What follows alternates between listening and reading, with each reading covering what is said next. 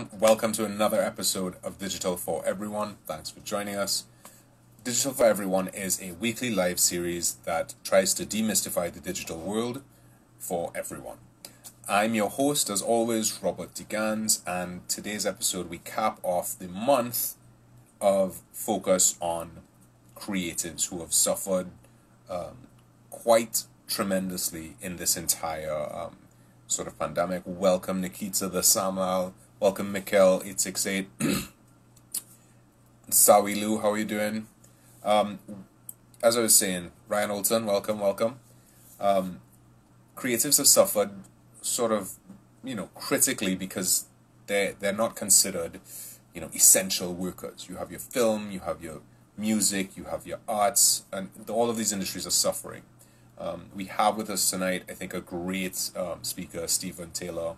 I'm going to be able to actually, I know Stephen since 2000, could be. I know Stephen a long time. Welcome, Daniel Loveless. How are you doing? We'll find out what you know a little later tonight. But we are here talking about creatives and creativity as currency. I think Stephen's going to be a great speaker on it. He's a 3-time National Scholarship winner. He's a renowned producer, director, and special effects makeup artist. Some of you may know, a few years ago, while we wait for Stephen to join us, a few years ago when there was that image that circulated around Marshall, he looked like he was dead, and there was blood all over his face. That was actually Stephen's work as a special effects makeup artist. So, Stephen's been out here doing good stuff. And I think, welcome, Stephen. How are you doing? It's helpful. So we have Stephen joining us here tonight. Welcome, sir. Hey, alive, buddy, alive. I see you repping the 868. Yes, and the ream granola. Yes, and eating the ream granola, guys. Stephen has launched his own brand of granola. Mm-hmm. And his hairstyle is sponsored by The Weeknd. Indeed. Well, how is everything? Sorry? I couldn't grow the beard, so I had to go the opposite direction. Well, not many people can grow a beard like this, and I will take what I can. Loveless is saying he's loving the rep in the 868, the flag in the back and everything. All the way, no matter where I go, all the way 868. We don't play. So you're in Trinidad now, yes? Still? I am, yeah, I am now. Okay. So, guys, I just want to introduce you to Stephen really quickly. He's a 3-time National Scholarship winner. He's a Master Special Effects Makeup Artist and an MFA in Film Alum from USC Los Angeles. What is an MFA? Master of Fine Arts, yes? Yes, sir. Okay, I still remember some acronyms. Stephen's experience as a creative in his 30s is already very vast. Now, Stephen, I know you from TD class in QRC, Magna Pest. Facts. But clearly you've gone on to do bigger, better things. And I brought you on, I spoke to you earlier on and I said I wanted to focus this month on creatives. And I think that, the creative industry has so critically been hit in terms of not being able to work because they're not deemed essential, They're some of the last people that are going to get to go back out there. We saw films either cancelled shooting, pushed back for a year to release. So it's definitely very, very heavily impacted. We spent the whole month talking about like music and, carnival industry and, makeup and stuff like that. And we're capping it off with film, right? And I spoke to you and I said, I thought, all right, Stephen seemed like a good idea to talk to Stephen about, the film industry. And you came to me with the topic and said, creativity as currency. And I thought it was very interesting because, essentially that's what we're all selling, Mm-hmm. Our creativity for money. But, let's dive into that. Talk to me about that. What do you mean by that? Again, thanks Robert for having me on the selection panel. Was very rigorous. I must let your viewers know they didn't let any and everybody come on this live. I actually auditioned 5 times, and Even my QRC connections didn't help me. So thank you so much, Digital, for everyone. If you're out there and you're alive, drop some flames in the comments. Guys, you just need 2 people. If you bring 2 people, you can join Digital for Everyone. So yeah, guys, thanks so much for chiming in. I've seen some familiar faces. Essentially, creativity as currency. I mean, and of course, Robert, I would have looked at a lot of the interviews we had with James and just everybody. Creativity as currency. How it started for me, I had to prove to my parents that my art could make money. That's literally where it started. It was, well, that artist thing, you see Leroy Clark? Who's Leroy Clark? You see? You don't even know who Leroy Clark. You understand? Like, that's where it kind of started for me. How are you going to survive on this? And of course, I did Spanish, French, I did the TD, like you mentioned, geography. And the first thing was my parents were trying to get me to work in an oil company and saying, you know, you could probably use the language to translate and, you know, you like to travel the world. And I said, well, I do like languages, but maybe I can, my language would be film art. So right off the bat, I had to try to figure out on my own, how can I show my parents? How can I show that the people who support me and just really want the best of me, how can I show them that I can live off of my art? And firstly, it started with painting because I couldn't afford a camera. I couldn't afford film. I wasn't fortunate like that. So I started with paper, 2D. And my first competition, I won $2,000. My mom saw something in the paper saying, you know, paint this. I think it was optometrist today, I believe. So take the plug there, optometrist. And essentially, I painted this thing at home on the ground on the terrazzo back in the day. And I got a call. Boom, money. And then I did it again for BG, British Gas. I painted their first science bus. And they used the work to plaster the entire bus. And I won that $2,000. In fact, I am watching that photo right now in my site right there. You know, I've known you for, I don't want to say how many years, but I never knew you started off with painting. I started off painting. In fact, I have I think I'll have my wife bring that painting there for you. But yeah, that's where I started. And I show, you know what, I'm going to show you all digital for everyone. Let me just super across. I'm right here. You guys can hear me because I use these things inspire me all the time. This is your boy at 12 years old with his prize-winning painting. Okay, boy, the graphic artist stretch my head a little bit, but that's your boy. Right? You sure he stretched your head? Right? So this is where your boy started at 12 years old. Okay. And yeah, I just used to paint, and that's where I started with still images to create, to sort of distill what's in my mind. And slowly but surely, my parents start to realize that with this painting thing have currency. Okay. Gotcha. So you convinced your parents. That was the first step. You convinced your parents. I'm assuming the next step was to convince other people that, you know, listen, I have, and I know, I mean, without getting into too much of this story, I know that you had for a while some issues with the funding to actually go to USC, right? Right. And you came up with very creative ways to fund that. Yes. I had some ideas. Guys, Robert encouraged me to strip. I said, no, that's not the way to go. So I decided on other means. Not true. I decided on other means. Just so anyone knows, that's not true. Yes, so essentially, again, just turn to creativity. And that's how I guess we'll get to Ream Granola at some point. Essentially, it was first convincing myself that this is something that I enjoy, I love. If I were to do this for the rest of my life and die, I would be happy. I would feel like I lived my life. So that was the first part, convincing yourself, intrinsically being motivated, right? And then, of course, convincing your circle that's around you. So, you know, your family, your brother, your sister, mom, dad, all those folks. So then raising funds now, because your boy decided he wanted to do two things that we don't really talk about in this space. I wanted to be a special effects makeup artist after seeing Jurassic Park. And then I also wanted to study film. Which is, I mean, I think you might be the only special effects makeup artist I know. You know, it's not a very common thing that you would see locally. No, and in fact, it wasn't a common thing at all. I became the first makeup artist in Trinidad and Tobago to study animatronics at that level. And essentially, Jurassic Park, you know, if any of you all saw Jurassic Park, drop it in the comments, that inspired me. So that I went on to do, and then it was filmmaking. Of course, in my family, we never had any filmmakers. It was 8 to 4 government work, as they say, and you're secure and you have security. So I decided to do some research, and I found out that a lot of people actually create their dreams and make the reality by taking up scholarships. So so that's when I started to do research, because no wasn't an answer for me. I went online. I realized that a lot of government ministers took scholarships. A lot of creatives have scholarships, have grants, have bursaries. There are people wanting to give you money to pursue your dream, right? So I was like, you know what, Robert?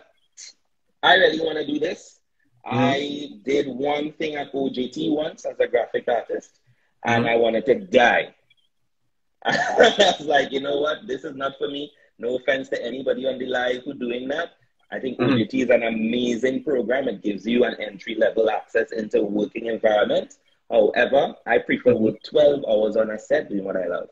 So, to get to your question, your boy had to raise funds.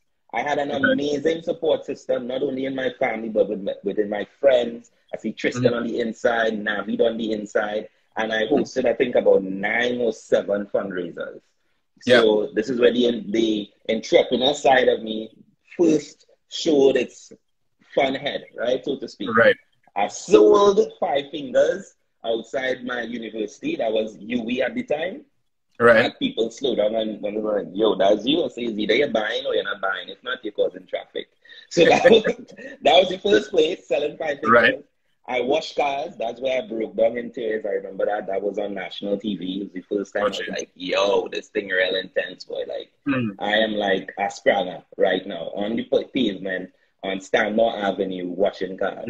I did a curricule called Diane Rice Education. I sold my first movie that won People's Choice Award at the Movie Town Buck. I sold special copies of that, And I had a friend, Stevie, he had a gospel concert and he gave me some proceeds from the ticket. And then we also had Wine and Cut, which was the first fete in that year. I think it was 2014 or so. It was a black light cooler event. And again, my friends came out, dancers, actors, even entertainers came out and truly showed support. And that was the night before my grandmother died. So it was just like so much happening at the same time, but no wasn't the answer.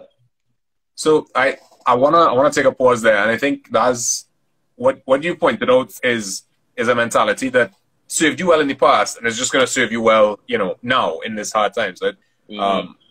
I like that. You know, no isn't, you're not taking no for an answer. You know, you hustle and as you said, you washed cars to pay for your way to achieve your dreams and stuff like that. And unfortunately for a lot of people, that's going to be the reality. You know, you may not get to do what you were trained to do or want to do, but you know, hustle has to happen. You know, money has to be made, bills have to be paid. Okay, so you grew up with that mentality, which I think made you, I mean, uniquely positioned to speak in this particular perspective. So you're creating value so using your craft. Now, what we were talking about before, you kind of leveraged lots of different things, but not all were related to your technical expertise or your makeup. You did. This is the thing. This is the thing. This is how I tied it all in. And so this is where, for me, the creativity is the currency. Let's start from Wine and Cut. Wine and Cut was the first fete in 2014. It was a black light cooler event. Okay. So here is how I leverage the creativity. First of all, people had to have black light on them. It had to be painted on them. Also, so that was part of the draw. We only had black lights there. Also, your creativity, I had it in a creative space. So I frequent the Black Box, big up all yourself, Tree Canal. And of course, through that patronage of the space and the artists in that space, my creativity on the whole lend itself to creating a fan base or support system of like-minded individuals. So that's Okay. the creativity there, because we have to look at creativity as being innovative and out of the box. It's not just painting or filming, because it's like Right. creativity is that thing that you come out from nowhere and you create. Mhm. Even with washing the cars. Before I got to washing the cars, I had to create posters. I Okay. had to create marketing material. I had to Mhm. create a banner. I had to Right. create some brand story. So Yeah. that ties back into the storytelling aspect Mhm. of film, where you have to create a beginning, a middle, and end, uh, Mhm. an engaging character, a story. How do you now, and especially in this digital age where digital is for everyone, how do you do that in 30 seconds while we're Right. scrolling through the many channels of our, friends' profiles? So that's where the creativity now, I looked at my storytelling ability. I Mhm. looked at how I would, direct my story in a really, really concise, to the point, and vulnerable way. Like, Yeah. just be real, just be open. So Mhm. that to me is how I always tied it back in. And oh, I also did special effects makeup courses. So I Right. Yes, I not remember that. only, not only was raising funds, but I poured back into Mhm. people who at that time had nowhere else to go to learn special effects makeup. So once again, using the creativity, Mhm. giving back, and still now creating that symbiosis, which people forget when they are going into any kind of relationship. What are you giving to the other person so that Right. they can give to you? So I want to underscore a point you made there. The storytelling. Um, the what one thing I found. I mean, I've worked in the advertising industry for about 10 years, and Mm-hmm. one of the biggest things that I learned from I've been in different industries and learned from different greats and sort of like people don't buy products. You know, they Mm. buy stories, right? And that's the difference between Errol Fabian's GoFundMe going crazy and somebody else's GoFundMe because okay, well their friends and stuff will support them. It's the story that you tell, and I think creative people, you're right, have some of the best ways of telling stories, and vulnerability is a true thing. It's you're not gonna try and guilt people into supporting you, but at the same time, you know be real. Everybody understands that this is a pandemic, and some people have it worse than others. So, guys, if I could understand, so far we've heard from Stephen. Take no, don't take no for an answer. You know, leverage your creativity, not just within your art form, but in everything, and tell that story. And you, and Right? you know, you know what's interesting about that too. I like what you talked about is the storytelling. Most times, as creatives, we are Mhm, telling a story that's outside of us. It may be packaged within the art. It may be mhm, packaged within the dance movements. But mhm. most times, we aren't willing to be the story, to Yeah, be vulnerable, to it's a very expose good point. ourselves. We write characters and we hide behind their names, but we Mhm, never want to really live that life. Or I've had so many creatives. There was this one person I met. He said, mhm, I got into Berkeley. I said, that's amazing. Dread, you got into Berkeley for music, mhm. etc. He said, yes. I said, so what you doing? Well, I have to raise funds. I say, and you told anybody? No. Why? Ashamed. Why ashamed? Well, I kind of weird to ask people. I say, well, Yeah, you are a musician. You don't have to ask people. Why not throw a concert? Yeah, but then the concert would be like a benefit. I say, you are overthinking this. yeah, yeah, you, yeah. No, you are. you You know are. what I mean? And I find so many people are just afraid to just, yo, Robert, hear this story, quick story. Mhm. Yeah. So I going through stress, washing car, doing all kind of crap, looking Mhm, like real lame, but I have that fire burning in me, right? mhm, Fire burning, I have to do this. And never forget this day. And my granny had cancer at the time. This was before she died, cancer. I had a really low day. And I was driving around and I was like, you know what? God was the real scene. Also, guys, I ain't doing this on my own. I believe in a higher being, a God, a universal energy. That's for me. That's not for mhm, everybody, but it works for me. All right. So I have to acknowledge mhm. that. And I went home on YouTube And that YouTube video can be found right now. It was my most vulnerable video ever. Greasy down, shirt collar stretch up. Shameless plug. Shame, right? And yeah, that video went viral, and people from all over the world reached out to help. And in fact, that one video got me a call from somebody who didn't even want to be mentioned. And that person footed the letter that I needed before I got the national scholarship to USC. And if I were not vulnerable, if I didn't go out there and just tell my story as a creative and use this platform in a creative way to distribute and disseminate this story, I may not have gone through that journey. So it's just like, guys, people need to know to help. If I don't know you're struggling, or if I don't know you're making your new earrings, or if I don't know you actually like to act, if I don't know you really have a desire to sing, how can I then plug your name in various spaces? How can your friends say, yo, you know, Robert actually, you know, he loves ballet. He wants to start, you know, doing ballet. But we are so ashamed of these things that we want. You know what I mean? Just go for it. Really. Yeah. I mean, I think, if we ended the conversation right here, I think that's one of the most important messages, you know. You hit on a good point. You know, so much as creatives, and I consider myself loosely a creative, that so much of us, our time is spent being paid to tell compelling stories for other people.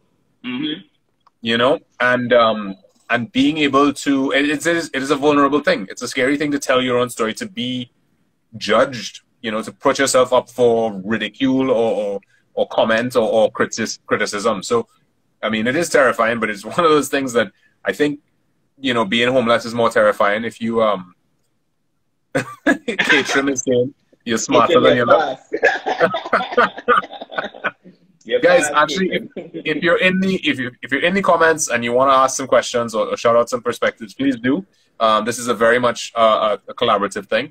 So when kind of talking about creating value and stuff like that, when you have your creativity, you're creating value, but I think the next big question that a lot of people, I've had it asked to me, and people don't know, like, knowing your worth. It's one thing to be like, okay, I need this money now, but not underselling yourself so that you, because, you know, that will, granted, you may want to have a discount on your services now or whatever, but not underselling yourself so that you don't get pigeonholed into, yeah, he'll do cheap stuff. You know what I mean?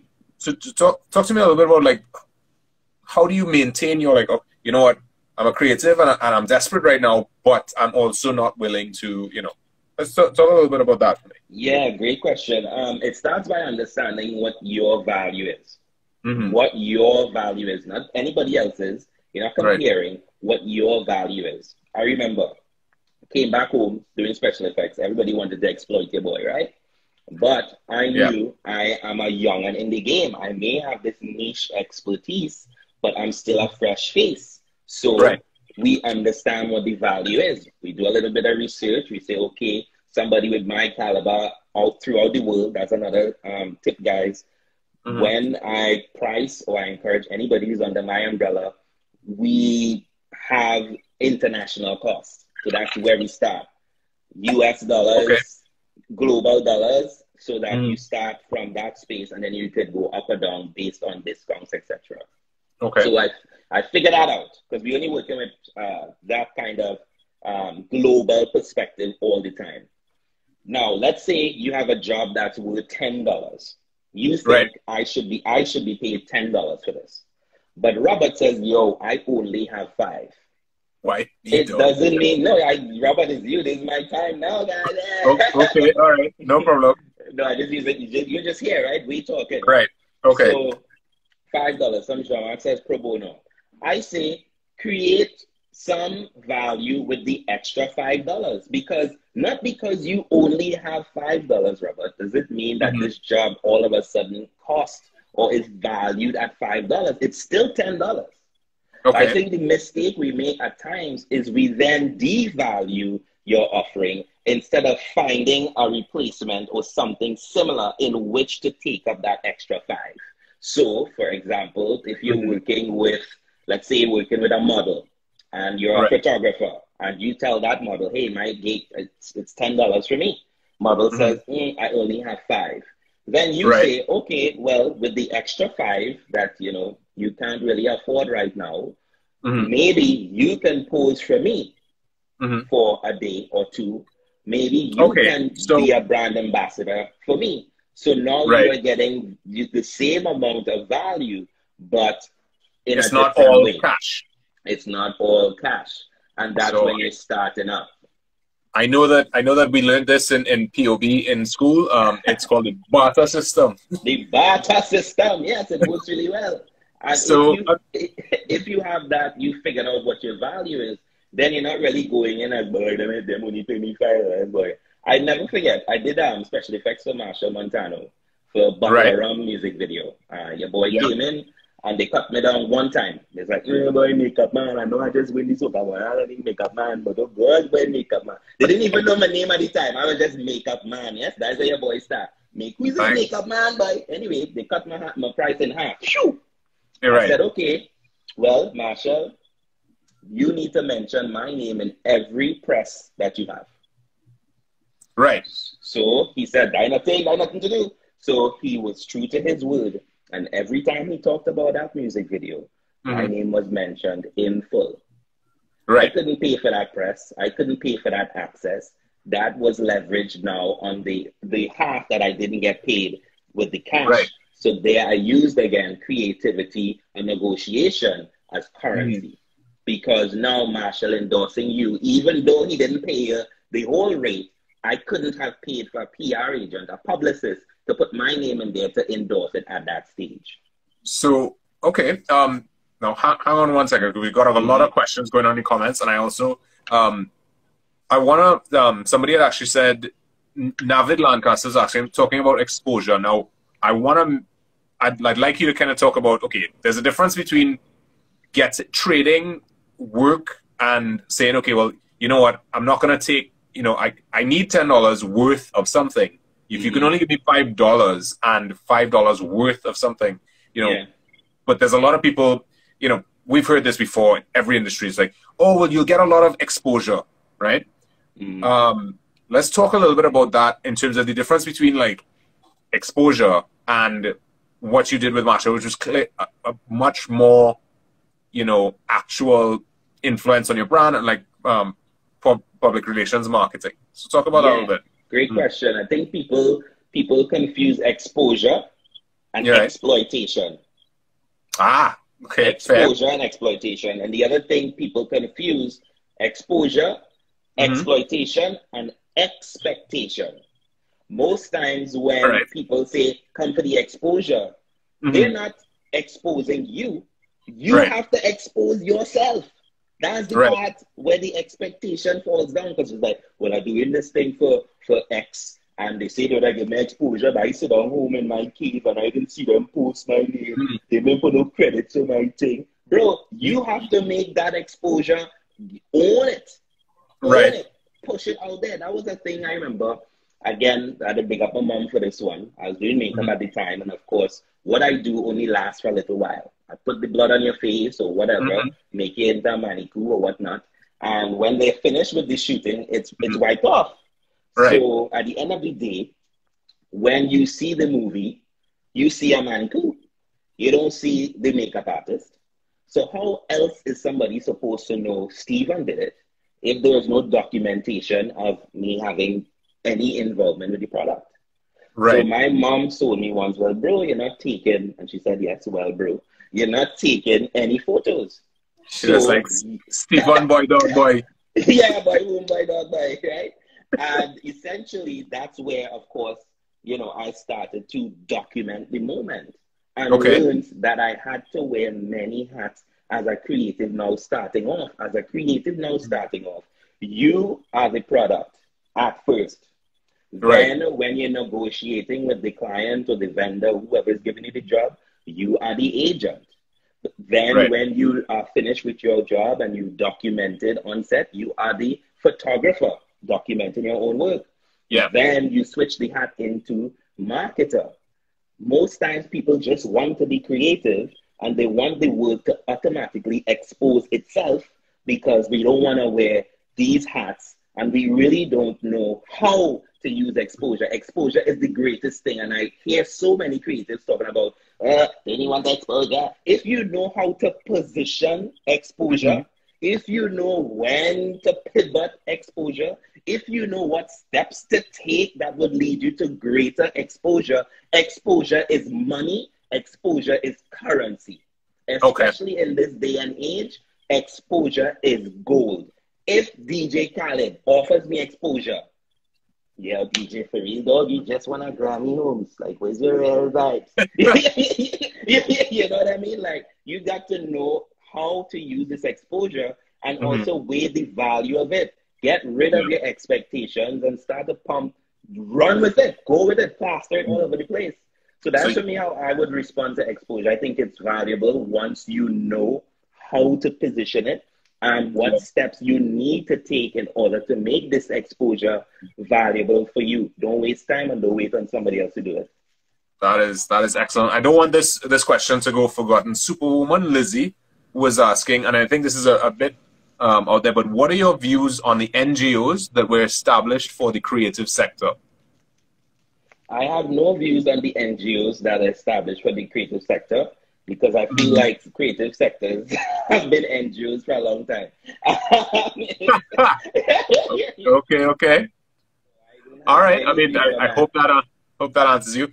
Stephen, this has been like bananas. I fully expected you to come like fantastic, and this has blown away even my greatest expectations. So, I mean, guys, are there any questions? It's been a lot. It's been a lot to take in. I've seen a bunch here. Me just hear out some peeps. Navid, I see Danielle. Decoded says, preach, take them to church. Selector. A bunch of folks there. Peter. If you like any vibes, drop some flames in the comments. Let me know. The thing with, Robert and I talking here so intimately. Just drop some flames in the comments so we know we see you on here. And look, Kyle, what's up? Talfa, Senior. Josiah Senior, Ariana Senior, Angela Senior, Josh Senior, Superwoman Senior, Khadijah. K-Trim is saying, Stephen, you sound like you went to St. Mary's College, boy. K-Trim, why you insulting man so boy? That's why I'm not seeing K-Trim at all. You seen him on your side? Disrespectful. Oh. Wow. The hate. Yeah, so guys, any questions you have? Of course, I just need to footnote this by I'm seeing your flames. Everybody's experience is different. I am not prescribing a one-size-fits-all. I am saying if your life reflects closely to what I've experienced, you need to first be intrinsically motivated. And you know who showed me that, Robert? Mr. Joseph, the art teacher in QRC. Really? On the steps outside the staff room, he said, Stephen, there's a difference with extrinsic and intrinsic motivation. I said, what's that? And I crossed my leg, leaned up on the wall, waiting for the wisdom to bless me. And he said, it's like money. Some people are motivated by money. But the thing with money, it goes away. It can be spent, it could burn, it could, it goes away. But with intrinsic motivation, you carry it wherever you go. It also makes you can be bought. That's my greatest gift. I cannot be bought. There's no amount of money makes me say yes. There's no amount of money makes me go in a direction that I don't want to go. You got to really do the work inside and be intrinsically motivated. So you now know what steps to take, be it exposure, be it barter, be it saying no. There are so many times I said no. It's not about doing a lot. It's about doing the things that matter. It's really not about doing a lot. So essentially, let's dive in. I've seen some questions here in truth. Superwoman Lizzie was asking, do you think that gender influences the creative's experience in the marketplace? Wow. So I'll first say I can only speak for myself as a male gender, however they describe it. So I can't say for sure, but I understand from my female colleagues that it could be, but I don't think it's much of a thing now because of the landscape that we are in and the space that we are in now in context. I know that it does play a role in when I lived in the States being black. That was Yeah. a scene, you know, people being surprised that you have a mind above your shoulders. You know, people being surprised that from Trinidad you would have, you know, done all of these things. So I know it does, but use it to your advantage. You ever hear like undersell and then, you know, come in the room and then bang? What was he saying there, Robert? What they say? Under promise and over deliver. Yes, use your gender like that. All right, you think I'm a girl or you think I'm a boy and I don't know this? All right, cool. Get into the room and then boom, deliver. But when you go into deliver, be ready. So for me, it's just like knowing what the shortcomings are, knowing what societal expectations are, and preparing yourself for the moment to blow that away. Right. I think that's actually really good advice. You know, people keep telling me about different things, and I don't want to get too much into it, but people keep telling me like, you know, oh, society should be this and society should be that. I'm like, yeah, it should be, but it's not, and you have to live and thrive in it, you know? So use your knowledge of what it is and leverage that. So Stephen, we've blown past our 30 minutes timeline. What I'm going to say is there any last words you want to leave for the team, to all the people that are online now? Before we wrap up? I want to say like those soca artists. Are they ready to go home? No. Are they ready to go home? Are they ready? If you're ready to go home, say you're ready to go home. If you're not and you need 10 more minutes, tell Robert, stay put. We inside. I just want to say, no, Robert, I know you have a strict timeline and you guys have committed a lot of your time to hear us out. Essentially, I would say this. Again, these are my opinions. This is how my life was and the things that I've learned along the way from various mentors. I didn't come up with these things on my own. I didn't just land on the earth and be like, ah. No, I was open. I listened and I try not to make the same mistakes by learning from other people. I also put God at the center of my life. I am very in tune with that.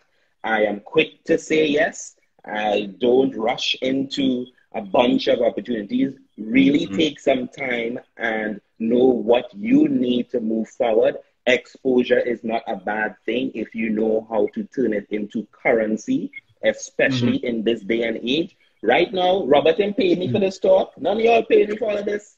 None of y'all. Robert is not getting paid for this either, just so you guys know. This is a labor of love for me. A labor of love. So Robert, and I learned stuff from Robert's life even before I was asked. I learned so much from him when he was talking about e-commerce and all of that just on this same life. And essentially, we've been exposed. You know, there's a little bit of exposure happening, etc.